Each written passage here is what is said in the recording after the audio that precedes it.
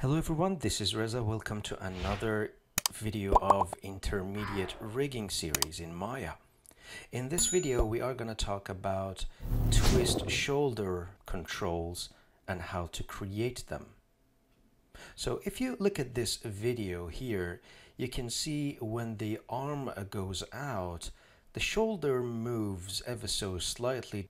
The deltoid keeps the muscles almost intact, and then the forearm rotates and the elbow bone follows the arm bone completely. And that's the type of effect we would like to create, because by default the shoulder bone 100% follows the rotation of our FK controls, and that's physically incorrect and I would say impossible. So we would like to create that effect in Maya. Now back to the application. First things first, I'm just going to make sure that my FK control is enabled. I probably go ahead and turn off the visibility of my character. Now in order to achieve that effect, I need some supporting bones that's been placed carefully in the shoulder structure, and I need to attach that extra shoulder chain into my original shoulder bone, and from there I can control the movements. And since the original shoulder bone is controlled by FK, then we can easily get that effect once we have that extra shoulder chain in place. So let's see how we can achieve that. I'm going to zoom in. Need to make sure that I'm in rigging menu set, and I'm just going to hold down X and create a bone at the center of my scene. Going to press enter. Of course, first things first, I need to make sure that this bone that we just created is aligned with the shoulder bone that I have here. So I'm going to select the shoulder bone as driver, shift select the driven via the 3D scene, and I go to constrain, parent constrain, and make sure there is no offset so the bone can snap to this bone, and we go add. I'm going to zoom in and make sure that this end bone is also snapped to the elbow joint. So I'm going to hold down a V middle mouse button and snap it that way. Now, it's really hard to distinguish which one is which. Of course, we have the outliner to select these two bones for us, but we need to change the radius, and I preferably would like to change the color of the bones. Same methods we used for foot rolls, so it's really easy to distinguish. I don't need that parent constraint anymore, so I can click on it and press delete. Now, as for these two bones, I'm going to set the radius to something like 0.9, so they're much bigger than the original shoulder chain. I also press Ctrl A to go to the outliner with these two bones selected. I go to enable overrides and pick a red color for them. Well, they're on the left hand side of the character, so we always choose a red color. I'm going to do the same thing for the original one. So it's really easy to distinguish. Well, right off the bat, we need to make sure that freeze transform is done. So go to modify and freeze transformation. So there is no rotation values. And I go to the end bone and make sure that the X is down the chain, because right now that's not the case. So we have different ways of doing this, and I explained that in our previous videos, but for now I'm going to go to orient and make sure orient joint to world is selected, so X is now successfully goes down the chain. Again, make sure it's snapped to the center of the elbow that we have. Now these two bones are going to control how much rotation we're going to get when we orient the FK controls. But having these two bones probably wouldn't do the trick. It's not enough. We need more bones to have that gradual rotation. So probably 10% this bone, and then 20% or 25% the other bone, 50% the third bone, and maybe 75 to 90% the one close to the elbow joint. So I'm going to select the end one and duplicate that twice. Control D twice. And I'm going to select joint 3, move it up, try to have equal spacing. No need to be super accurate, but we still need to make sure that the spacing between them is almost equal. Now time to rename them. So the main joint is going to be JNTL shoulder twist A01. And again, of course, as usual, I'm going to select, copy the name. This one is going to be JNTE, and L shoulder twist is going to be D01. Obviously, this is A, and then B, C, and D. So I'm going to continue.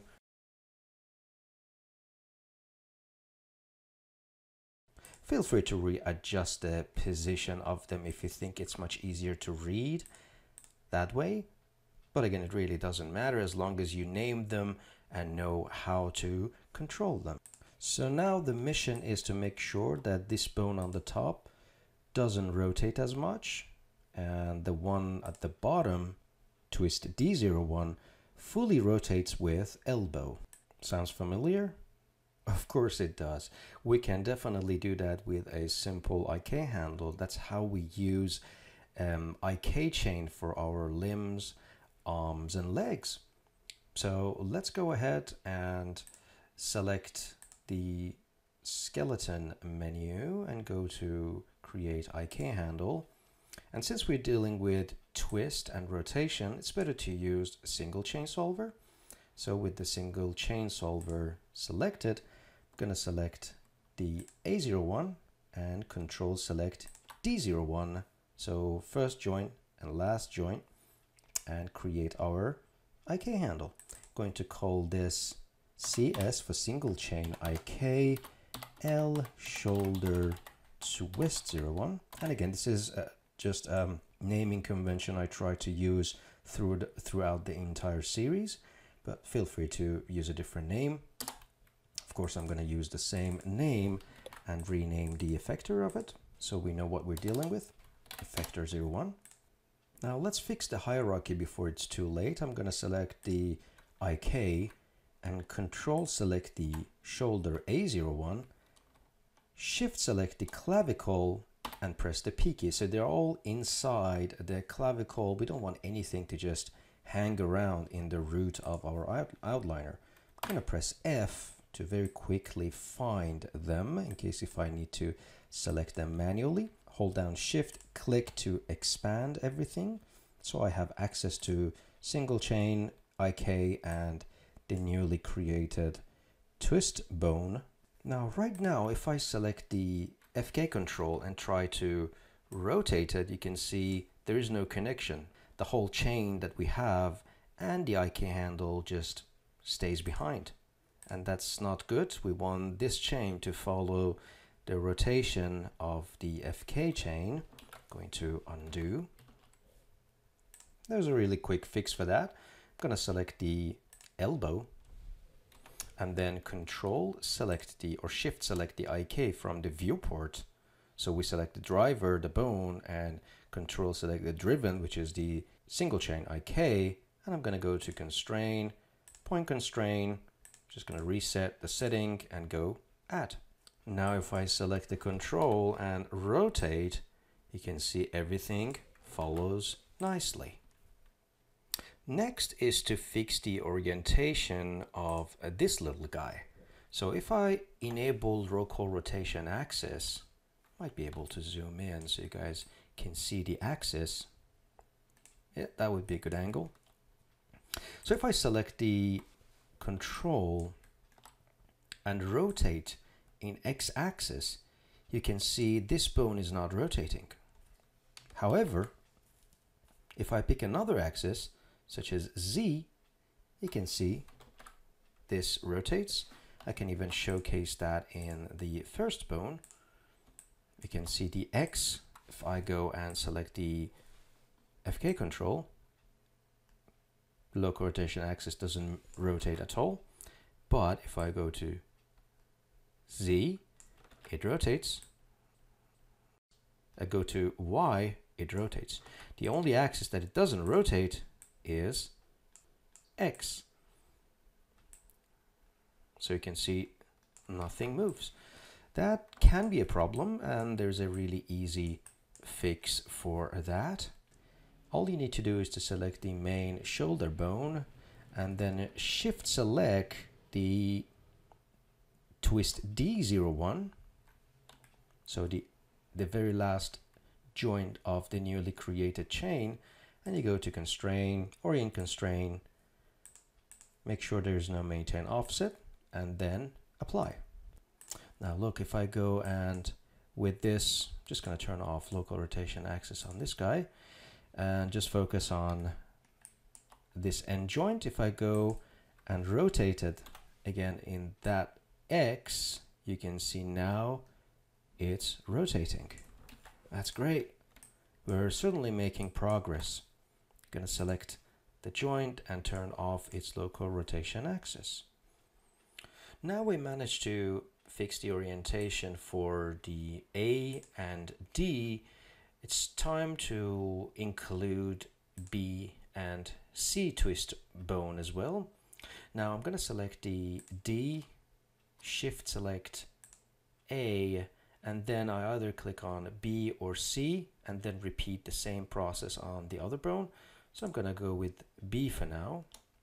Now we need to apply two constraints on these two. So I'm going to go to constrain, point constraint, reset, apply. It slides a little, but that's fine. Going to orient, orient constraint, and add. Now if I have access to these two, we can see that now we have A and D selected.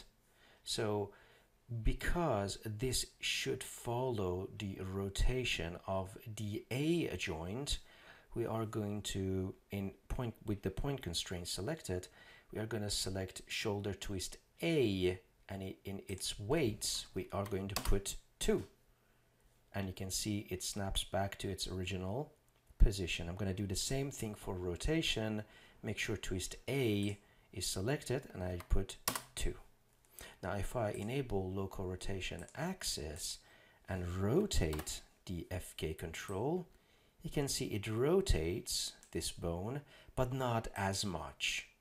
And that's exactly what we want. Remember, we want gradual rotation from top to bottom. So the top joints not rotating as much, but the bottom ones almost following along with the rotation of the forearm. So that's great. That means that it's working beautifully. I'm going to do the same thing for the other bone. So I'm going to select D, shift select A.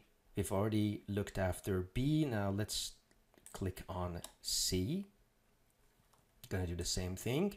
Point and orient. Now let's go to the outliner under JNTL shoulder twist C. We have access to these two. Let's select the point constraint. Now because this bone is going to follow D, then in our point constraint we need to have the value in twist D. So I'm going to press 2, and you can see the bone snaps back to its position. Go to orient, twist D, set to 2. Now if I enable its local rotation axis and rotate the FK chain, you can see it's almost rotating with the speed of like a normal speed. Now let's put that to a test, because up to now I was just playing with local rotation axis. That may not be visually clear exactly how the gradual twist takes place. So let's go ahead and actually attach a few cubes to these guys. I'm going to go to create, polygon primitive, create a cube. This cube is right over here, so let's scale it a little. And I'm going to duplicate it 3 times.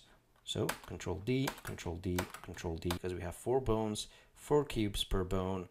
Going to select the cube, find our twist A, parent, cube, find our twist B, parent, cube C, find our twist C, parent, and cube D, parent. Apparently I made one extra.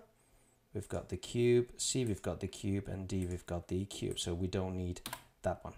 Now I'm going to select those cubes, and in order to snap them back to these points, I need to zero out, translate, and orient.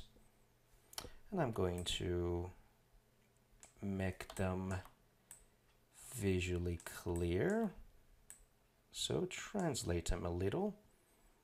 That's good. Now, moment of truth, the power of advanced twist control is this, where you can see the shoulder bone doesn't move much. This bone moves ever so slightly, this bone moves more, and this bone follows the forearm completely. And that gives the character that realistic twist control. Especially if it's a humanoid character, you kind of need that realism in movement, and this setup definitely provides that. I'm going to select all the cubes. You can hide them, but I'm going to press delete on them. And that's how you set up advanced twist control for shoulder bone. Now you can go ahead and do the same thing for the other side. Even better, you can do the same thing for the forearm or elbow joint. It's the exact same process that you go through.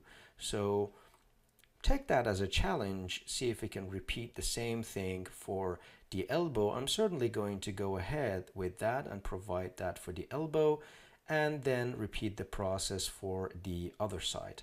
Just notice that this one is still visible, so I'm just going to turn off the visibility for this little guy. It was the clavicle. And yep, that's it. I hope you enjoyed this tutorial, and let me know how you did. If you successfully managed to finish this, then let me know in the comments below. And again, that encourages me to produce more and more videos and help out the community. See you in the next video, I guess.